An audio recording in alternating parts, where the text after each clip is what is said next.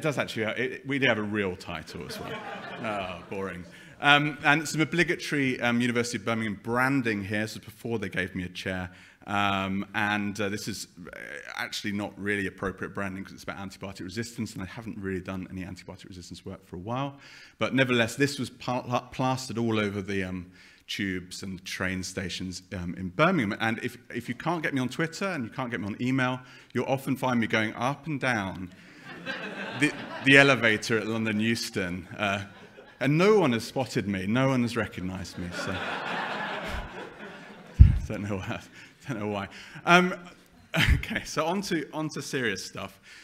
So I'm going to mainly focus on real-time sequencing and mainly talk about how genomics and open data helps understand pathogen evolution, pathogen spread, and biology. And I just, you don't need to have this fact reinforced, but I'm going to do it anyway, which is that genome sequences are the best possible source of information for doing this kind of work for several reasons. And this is why we have BOSC, which is that they're digital. They're portable, i.e. we can move them around the internet and share them with people. They're universal. All the pathogens that we worry about have genomes, the exception of prion proteins, but we'll conveniently ignore them. But all pathogens have genomes, RNA or DNA genomes. They can be compared, and critically, they are information-rich. Comparing genome sequences, even of pathogens, even over short timescales, tells us things that we are interested about in an outbreak situation. And I've just given 4 examples of the types of intervention or understanding we can get from genome sequencing, from just diagnosis or identification of what is a thing, and I mentioned that example of E. coli in Germany, really trying to understand what a thing is from its genome. Source tracking, lots of examples now of using the genome to say, where did something come from? Really classic examples, the kind of canonical example in bacteria was the Amerithrax mailings just after 9/11, those spores of anthrax that were being posted out to US senators. That was tracked and traced by whole genome sequencing, done very laboriously with Sanger genome sequencing, but nevertheless done by comparing whole genomes. Another high-profile example would be the outbreak of cholera, which continues in Haiti, and that was tracked, in fact, to Nepalese UN peacekeeping workers. Once we have genomes and an epidemic or an outbreak has been established, we can use the genomes to help try and control that outbreak, and that might mean things like generating tailored diagnostics, for example, PCR primers. And we can use the information to try and understand how cases relate to each other and use that to understand how the pathogen's spreading and use that to influence infection control and public health measures. And we mustn't forget that we can do biology. By getting genome sequences, we can unravel biology, and it's a bit of these days, a bit cynical every time you see genomic insights in a paper title, but the genome does provide insights quite often into underlying biology, and so that's a kind of secondary use often of the data, but nevertheless is very important. So this brings us on to Ebola, and I'm going to talk about Ebola for about half this talk.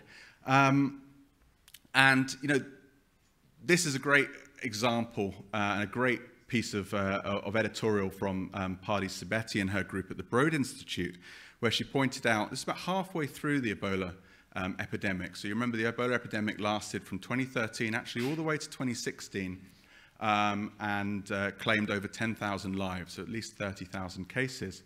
And around early 2015, this editorial was posted where Pardis noted a few things. On the right, she noted that the epidemic curve of Ebola, measured in the thousands, peaked around October 2014. You can see up to almost 7,000 cases expected at that time. And above that, the chart above shows the availability of sequencing data for that same time period. And you'll notice there are some genome sequences from the start of the epidemic, and there are some from a bit later on, at the end of 2014, early 2015. And you'll notice a big gap where there is no genome sequence data available. Why is there no genome sequence available? Is it because actually we know we've got some genome sequences from Ebola, it's no longer interesting, they're all going to be the same anyway, what's the point? Is it that, well, actually, it's really quite difficult to do genome sequencing in an ongoing Ebola epidemic in West Africa? Yes, it is difficult to do. Actually, those are not reasons. The reasons that there were no genome sequencing data is because actually people hadn't published them yet. The data was actually already generated, was not actually available at this point pending formal publication. And she mentions quite rightly that the power of these massive data sets to combat epidemics will be realized only if the data is shared widely and as quickly as possible, and no good guidelines are available to ensure that this happens. There are actually very good practical reasons, though, why genome sequence data might not be available from the epidemic, which is that we didn't have sequencers in West Africa. And if you are involved in the outbreak response and you want to send a package of Ebola-infected blood to the University of Birmingham, let's say, don't send it to us, to the Broad Institute or what you'll find is that DHL, FedEx, I'm not singling out DHL, are not that helpful at the best of times, right? But you'll find in an epidemic situation, they're extremely unhelpful. No one really wants to collect these packages of potentially lethal virus and ship them from one place to another. And they charge a very large amount of money to do it as a consequence. So there's these kind of issues. And the other issues are that if you try and do it in country, it's really difficult to do because there's no sequencers. So, you've got this problem of how do you get a sample to a sequencer so you can get some genome data quickly enough to inform the response. And of course, we had the answer to that problem. Well, I'm not a virologist, wasn't then, still am not. But we knew the answer to this problem immediately, which is that we take the sequencers to the samples. And we knew what sequencer we would take. We would take an Oxford nanopore MinION. Why would we take that? Because they're effectively free. You don't pay for the instrument, you pay for the reagents. They are exceptionally portable. I didn't bring one with me, stupidly, but they do fit in your pocket. And that gives you the ability to take a sequencer to West Africa or wherever you want to sequence very rapidly. I'm not going to go through a lot of details of Oxford nanopore because that's a whole different talk, other than to say it's a real-time instrument. That's important for this kind of work.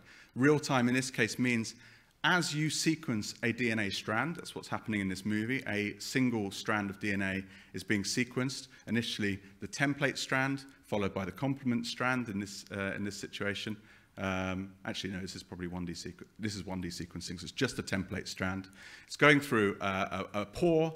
The presence of that molecule in the pore disrupts an electrical current signal. That current signal has been generated by a flow of ions from one side of a biological membrane to the other and detected with a very, very sensitive electrical current detector. And so what that means is every time a DNA strand is read, a file is written out onto your laptop, because this is controlled through your laptop. A new file is written, and that file contains the DNA sequence information for that particular read. So it's a real-time platform. It's single molecule. You are looking at the electrical current signal that's been generated from a single molecule of DNA going through a pore. And in the top left, just illustrate the fact that this is massively parallel, or kind of reasonably parallel. You have 2,000 of these pores up to, with 500 of them being read at a time. So that's how the system works. And we'd played with MinION. We got it in mid-2014, and we were starting to think about Ebola in kind of, after that editorial came out, so kind of in kind of mid-2015, we started thinking about, in early 2015, we started thinking about the possibilities. And we figured, why can't you just take the sequencer out and do some sequencing? How hard can that be? I wouldn't know how hard that could be. Crucially, we didn't actually know what you had to take to go and do sequencing in the field. So the way that we addressed this problem is cleared Josh's quite messy desk. So this is Josh Quick, who's just finishing his PhD with me. Josh cleared down his bench space and brought in equipment one by one to try and go through the protocol of sequencing, in this case, amplicons. We're doing RT-PCR, then PCR, and then we're getting amplicons to sequence of Ebola. And he brought in all the bits of equipment that you needed, and when he got through the protocol, whatever was left on the desk was the stuff that would go to West Africa. And you can see it's a reasonably minimal set of equipment. We've got actually the biggest bit of equipment you can see, if you're a lab person, you'll recognize as a thermocycler. In that hard case, there's a qubit for doing DNA quantification. And you've got the reagents that have to be kept. Some have to be kept frozen, some have to be kept at fridge temperature. And that's the kit that you need. And when you put it all in a bag and you take it down to Heathrow, that's all you need to take to do sequencing in the field. And in fact, that top bag, the rucksack, is just full of Josh's pants and socks, entirely optional for sequencing. So it's less than that. Now, I have to just say, I do like to call out, so Josh, so I say I didn't go to Africa. Josh went to Africa. He got permission from the university, from this was work done with Public Health England, got permission from his girlfriend and his mum. He went down to Heathrow to fly to Conakry, the capital of Guinea, via Charles de Gaulle. And even though everyone on that flight that was helping, this is in April 2015, everyone was helping with the outbreak response, they still charged us for excess baggage, which I thought was very, bastards, thank you. Which I thought, absolutely. So don't fly Air France. Okay. So at the other end, so this is a real worry. So, Josh probably won't mind me saying that he's not actually, he is quite forgetful. Really kind of worried, is he going to get there and he's going to unpack the suitcase, he's forgotten the one little reagent that you need to make this work. He's going to have to fly back with his tail between his legs. We're all going to look like idiots, and that will be the end of the story. Luckily, that's not what happened, and in fact, within 48 hours of getting in the lab, and this is a temporary lab in Donker Hospital in Conakry, and he's standing there with Dr. Masuma working on the vaccine trial, and Miles Carroll from Public Health England and EM Labs. He managed to get some samples which are deactivated, just point that out, they're deactivated RNA samples, amplify them, put them on the MinION and get sequencing. And that was done within 48 hours. And that's notable not just because we did it on the MinION, but that's notable for doing sequencing, right? Because if you try setting up any sequencing instrument within 48 hours and get results, you will find it very difficult. So we were delighted that this seemed to be working. We did some test sequencing, did about 14 genomes over the period of 2 weeks, and the process was Josh would do the sequencing, upload the data via a mobile phone connection, quite laborious process. I would analyze it in Birmingham, and we would generate these molecular phylogenetic results and would give them back to the national coordination and WHO. And to our surprise, actually, because we didn't really know what the reaction would be to this data, they really, really loved it. So they really loved the idea of getting this genome data. And in fact, even though we had only a few genome sequences early on, we could already tell that the outbreak in Guinea had diversified into two quite different lineages at that point, meaning you could immediately start to make some epidemiological inferences. So WHO got behind it. The national coordination in Guinea were very supportive, and they built us several genome centers. This is our most fancy one in Nongo. We trained quite a team of volunteers from Europe and from local Guinean scientists, Joseph and Raymond. So Raymond pictured here. And we established this principle of real-time genomic sequencing to go all the way to hopefully the end of the epidemic, which would hopefully be soon. And the key thing here that makes this different from other genomic investigations is that this is a real-time prospective investigation. And not only is it prospective, it's super, super quick. And so our view was that the faster you can generate the data, the more utility it has for public health response. There's no point mapping out the outbreak a year after it's finished, but the quicker you can do it, the more it relates to patients that are actively being treated and are actively being followed in terms of case epidemiology on the ground, the more useful the data will be. So on the left, we can show that relationship between samples being collected from patients in red, and this could be from anywhere in Guinea, not just near where we were located, and when the sample was actually sequenced in blue. And in many cases, that was in less than 48 hours, and often within a week. And sometimes where you see very long gaps, that reflects us wanting to fill in some missing links in the tree. And in a sense, we were fortunate because we were responding at the point where we were on the downslope of the epidemic curve, so not claiming that we fixed the Ebola epidemic at all.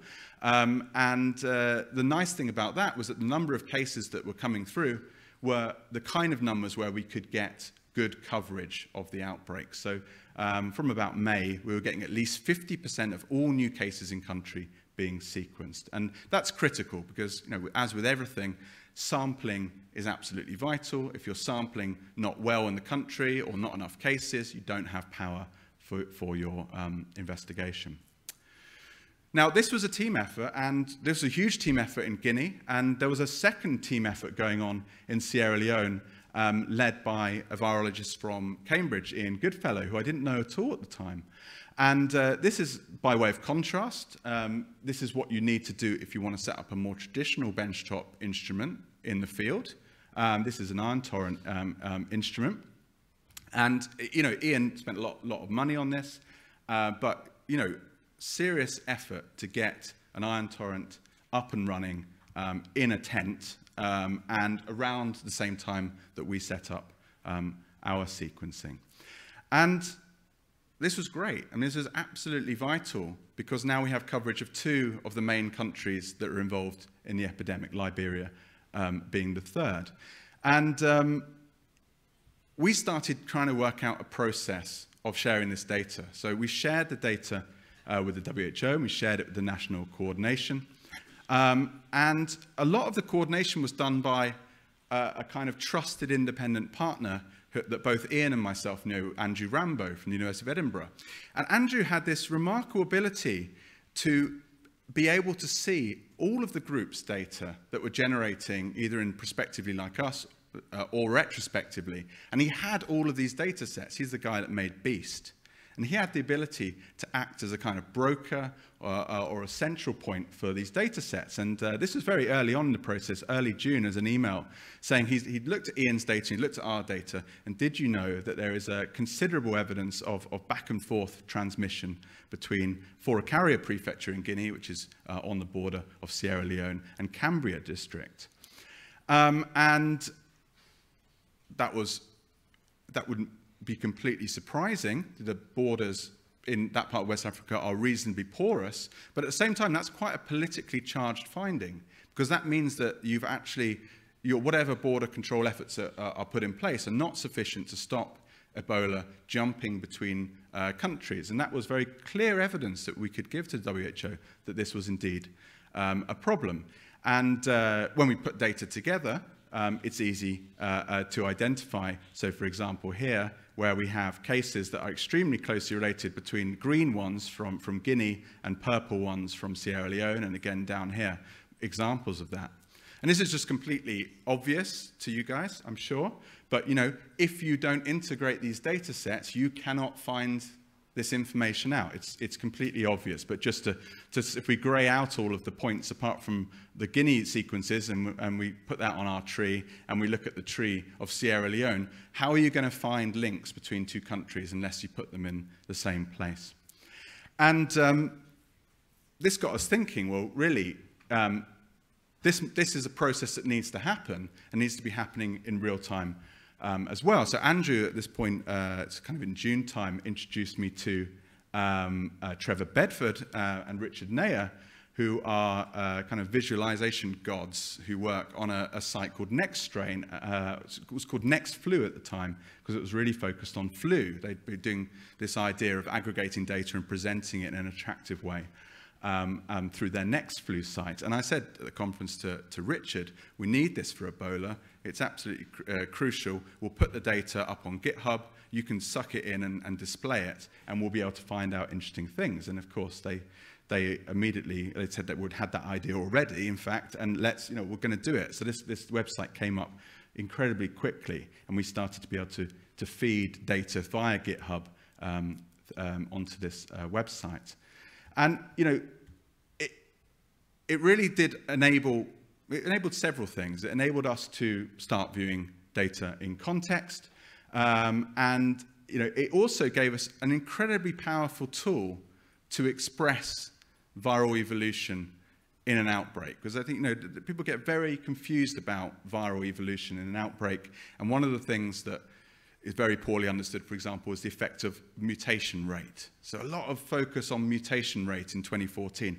Oh, the mutation rate's very high, Ebola's going to suddenly become airborne. Oh, it's very low, we don't need to worry. None of those things are really important. The important things are to understand the phylogenetic relationships between cases. In fact, the Ebola evolutionary rate was very, very similar to that had been seen in previous outbreaks. So the important thing here is that all the cases, so 30,000 plus cases, came from a single, are related by a single common ancestor down at the root of the tree. That's our putative index case, and we think through epidemiological studies we know who the index case was. It was a toddler playing around a burnt-out tree in Gwekadu, the forested region of Guinea, and that was probably some contact, maybe directly or indirectly, with the source population, most likely bats. We still don't really know for sure how Ebola circulates in animal populations, but that initial spillover event resulted in this tree, this diversity, this huge amount of, well, relatively large amount of genetic diversity that accumulated over the period of, looking at about 2 years here. And what you can see is very early on, actually, it diversified into 2 different lineages. This lineage here was associated with a particular mutation that is speculated to have been increased virulence, and that's not entirely clear if that's true.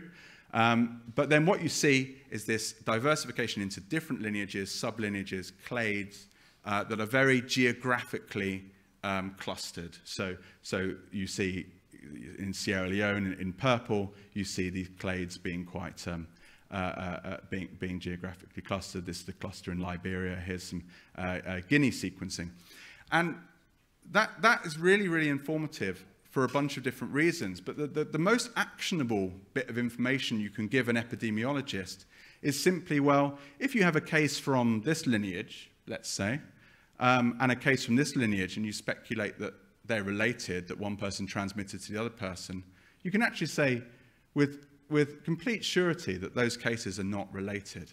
There's no way that you can have that path, that completely unique path of quite neutral evolution happening multiple times by chance. So, cases that are close together in this tree may be related, but ones that are in different clades are effectively can't be related.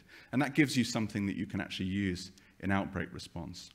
And so the strength of this work, I think, was that we managed to do this. We managed to relay this information to the WHO, to national coordination, prepare reports.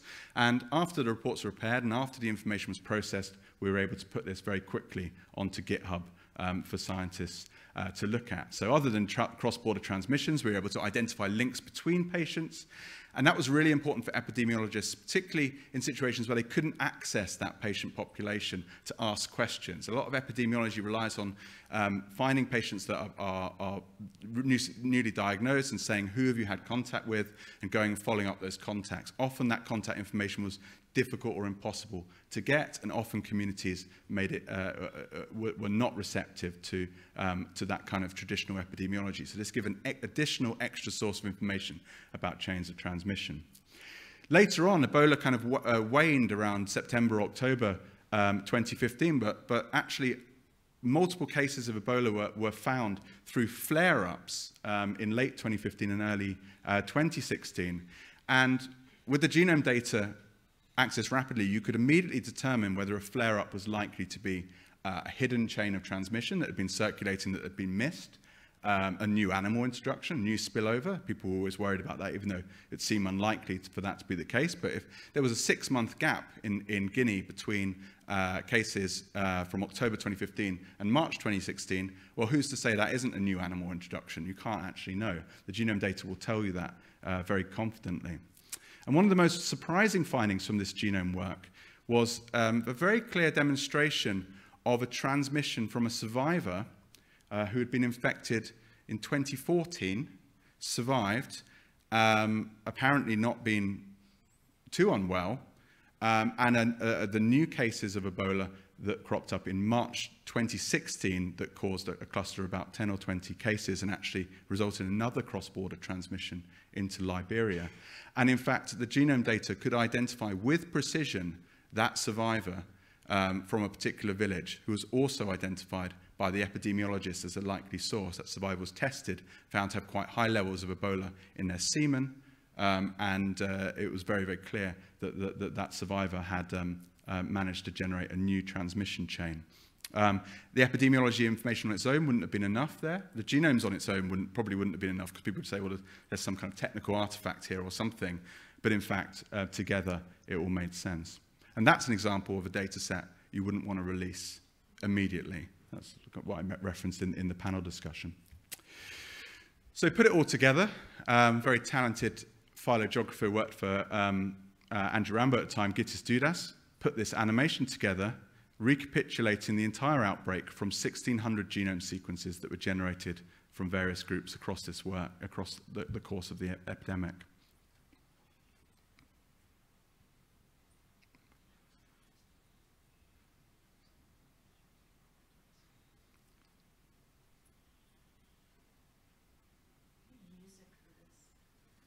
Was it? Music. Yeah, music, yeah, yes, yeah, that's right.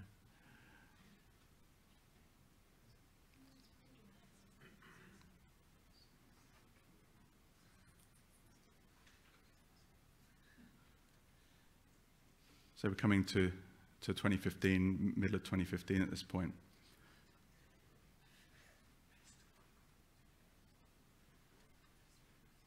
Now what kind of a few things should jump out of you about that visualization, apart from the fact that it's a very cool visualization. What should jump out at you is that you can see a focus of infection around urban areas. So we're looking at Freetown, Conakry, Monrovia.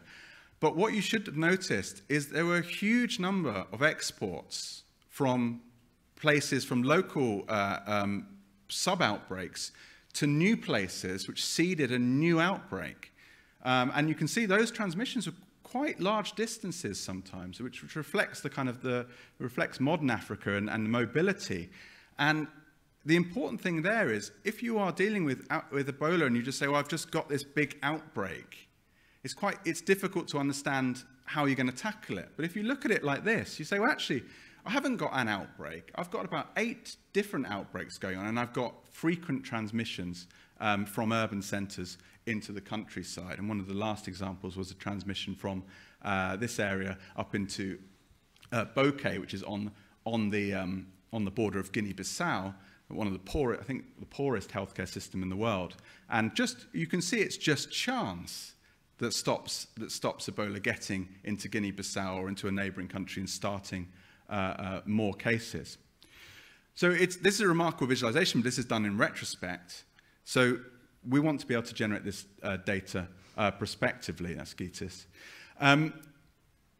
So this is the idea now. So the idea is we've got the technology, we've got some kind of system, but we deployed very late into country, as did Ian, as did others.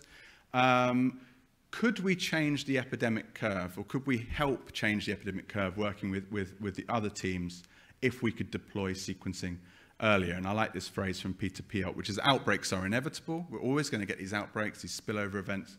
But an epidemic is not inevitable. Pandemic should be preventable. Think HIV, if you go back, it didn't exist in human populations, and now it's endemic. At each point, if you can make an intervention, you can stop that chain of outbreak, epidemic, pandemic, endemicity. And that's the kind of idea. How long have I got? Sorry. Or approximately.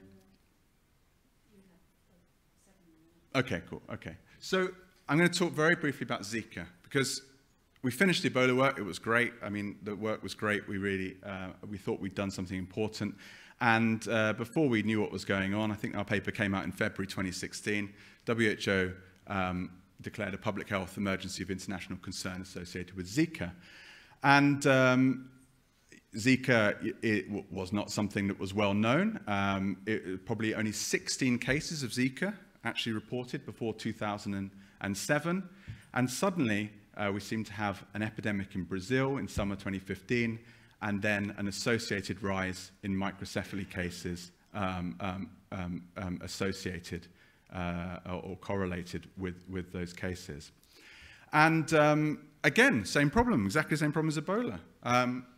Some modeling that was done in Nature Microbiology predicted something like 37 million cases of Zika in Brazil by early 2016.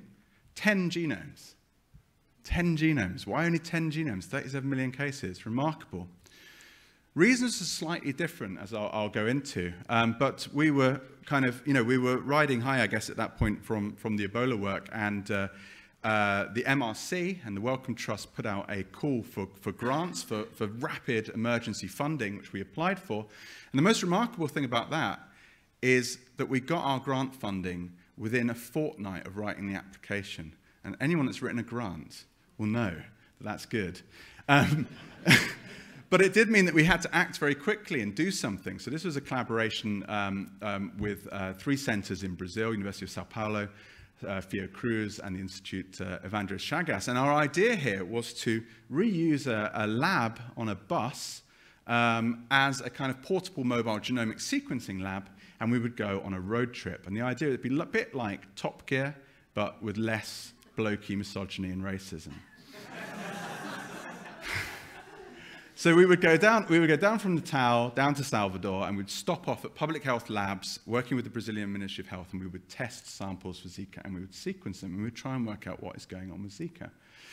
And that's what we did. So some screenshots here, and I went this time, after considerable criticism over the Ebola work, I went along, and here's us working in labs, Bruno and Poliana, entomologists working in the field collecting mosquitoes, Luis and Marcio in the lessons here, and there's me doing bioinformatics on a bus, very sweaty. And everyone says that I was watching Game of Thrones, but I wasn't. I was doing genome analysis. And it's very sweaty, just like here, it was very sweaty because the aircon wasn't working properly because the aircon had previously been set on fire a few days earlier. So that's what's going on there. And the difference between this and the Ebola work was that at this point, a local base caller had been made available from Oxford Nanopore, so we didn't have to upload the data, and we could actually analyze the data in the field. It was quite slow, and that laptop got very hot, and actually my MacBook was destroyed in the process of this work because it overheated. But nevertheless, we could tell that we had genome sequences. I'm going to skip over this a little bit, but just to say, we knew it was going to be quite difficult to do Zika sequencing, and we knew that we were going to have to use PCR. The reason we use PCR is because we knew that the sample was going to be relatively low in Zika virus and relatively high in human genome. So we'd figured this out in April before the trip, that it was going to be difficult, and we designed this PCR scheme, and we took it on the road trip, and we did the sequencing, and we analyzed the data on the bus, and we were very disappointed to find that the results were terrible. The results were terrible because only 8 genomes had more than 50% of the genome actually covered by reads. Very, very disappointing. The PCR scheme did not work well at all. It worked okay at home on isolates, and it worked all right in University of Sao Paulo on an isolate, but it didn't work on clinical samples. And the reason for that's pretty clear. There's very, very, very little Zika in a typical clinical sample. Median here is about a CT of 36. That means you need to do 36 cycles of PCR before you get positive. That translates to a handful of viral genome copies in your sample per mil. And that just means PCR is very difficult to do. Well, it means PCR is a little bit harder to do. It means things like metagenomics. So this was a table from Christian Andersen where he tried to do metagenomics on Zika. It didn't work at all. So with these CTs of 36, you got no Zika reads at all. With a CT of 34, you got 60 Zika reads. Enough to detect it in that case, but not enough to actually get phylogenetically informative information. So this is where the open science bit comes in. We came home. I mean, it was a great experience. We drank a lot of caipirinhas. We had a good time. We did do a lot of mosquito sampling and qPCR, which was valuable. We made great collaborations, but we didn't have the genomes that we wanted to answer the question, which was really, where had Zika come from and how was it spreading? And so Josh spent the next month in the lab, so it's Josh Quick again, and eventually just figured out, it's kind of very basic. you're going to need much more stringent primers with much higher melting temperatures to get this to work. And he designed a new scheme, which we put on our GitHub repository. And this was, I think, something like July, middle of July. And this is where the open science kicks in. So less than 2 weeks later, an email from Nathan Grubau, and who works with Christian Andersen at the Scripps Institute, saying, we're also struggling to sequence Zika. We've got sequences from Florida. We've tried approaches, but just don't really seem to work. I've seen your protocol online, going to try it out. And he asked us a few questions. I'm assuming the 65 centigrade annealing step is for 15 minutes. There's a typo. It's 15 seconds. Did you mean 15 seconds? We didn't actually. We did mean 15 minutes. That's probably a bit long, but it was important to have a long annealing step, so we replied to them. A month later, there's a blog post on their website saying, talking about the difficulties they were having sequencing Zika and announcing that they tried our protocol and it worked brilliantly well, and they've adapted it for the Illumina platform. And here's a link to their protocol, which they hosted, I think, on Google Docs. So that was great. And so they managed to get the protocol to work. They adapted it for Illumina. It was then picked up by Pardis Sabeti at the Broad Institute, took that protocol and used it to generate genome sequences for their project. And suddenly, we had about 150 genomes, maybe more, that we could make a phylogenetic analysis from. This got all packaged up. So this is a bit of software that Josh made with Andy Smith, and it was styled here by Ollie Pybus into Primal Scheme. If you're into British indie or recognised Screamadelica. And this is a system where anyone can generate these types of primer schemes for their pathogen of interest. We have it working for Zika, chikungunya, yellow fever, Ebola. That's both online, and it's also available in source form if you want it. And we also developed a Docker pipeline, and the important thing here was that we did actually need to analyze this data on Windows, which is the most common MinION laptop on Mac and on PC. So actually Docker in this case was not just us being fancy, but actually was important to have it working. And we have this very simple pipeline that will take MinION data generated with these schemes and spit out the consensus sequences and all of the QC and everything that you need to use the information. I'm getting my 1 minute warning. So just to kind of finish up the Zika story, by combining these data sets, and all the 3 papers got published back to back in Nature, but they were in bioRxiv some months before, and we were able to tell a good story about Zika. And the key message here was that Zika was indeed missed. It was indeed circulating in Brazil a long time before it was first detected. This dotted line is the point where the first clinically confirmed case was. And through a time-resolved phylogenetic analysis, you can actually see the ancestor, the presumed importation into somewhere in the Americas occurred back in 2013. And very likely ended up in Brazil, in northeast Brazil, where we were sampling as early as kind of the start of 2014. And this result was confirmed to looking at other areas. We looked at South America outside Brazil. Our confidence interval for when Zika was introduced, again, a full year or more before the first case. Central America and the Caribbean, very, very similar situations. And this really just emphasizes the gap in our surveillance. Our surveillance is not good until we find some big important finding like a surge in cases of microcephaly. We did not know about millions of cases until then. So this is what we want to sort out. So because I've only got a minute, I'm going to skip over this, but other than to say that this is becoming routine now. We're doing it on yellow fever. There's an ongoing outbreak of yellow fever in Brazil. And the important thing is it doesn't require Josh or myself to get involved anymore. This is something that our Brazilian collaborators can do using the protocols that we've developed. And a lot of these findings get posted on a website called Virological in advance. And I'm going to skip over this other than to say, everything I said, if you thought it was interesting, but you say, well, it's interesting, but I don't really like viruses, they're quite boring, even though I must have convinced you they're not. You can do this on bacteria. So we've assembled whole genomes in the field, complete genomes using a 15-minute library prep protocol from isolates in the field.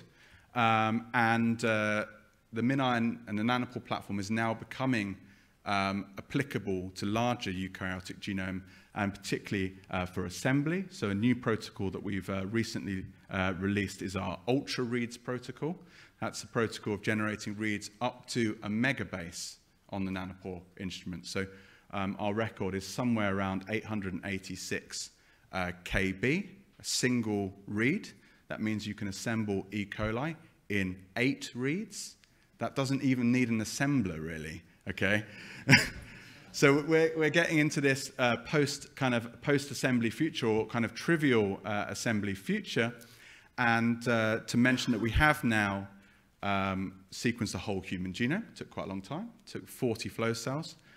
Took several months. Took even longer to analyze the data. Sergey's in the audience. He assembled the data. But we do think that this platform will be compatible with whole genome assembly, and therefore that means you may be able to do it near the patient, you may be able to do it in the field in the near future. So everything that I've said about viruses, apply it to your favorite organism. It may soon be possible. So this is the final slide, I promise. You know, at the moment, now kind of portable nanopore sequencing has become a thing. Everyone's doing it. I think we trailblazed it, but now there are many places you can sequence, and this is channeling Dr. Seuss. On a boat, with a goat out there doing plant identification. On a plane, that was Josh, thankfully not on United Airlines. Down a mine, up at the Arctic and the Antarctic, and even in outer space. And so this is happening, something you need to be aware of, and it completely is relevant to this idea of open data and sharing. If sequencing becomes ubiquitous, everyone's going to be doing it. There's going to be data coming out of our ears. We are not ready for this. Maybe we can get ready for this for pathogen sharing with a lot of effort, but we're not ready for this in terms of the broader implications for science and for society. And I think these were the points that came out in the panel discussion already. We're going to need some trust and some goodwill to make these sharing systems work, to balance all of the competing demands. I am going to finish. We're hiring. Come and see me if you want a job. And thank you to everyone that was involved in the work. Thank you very much.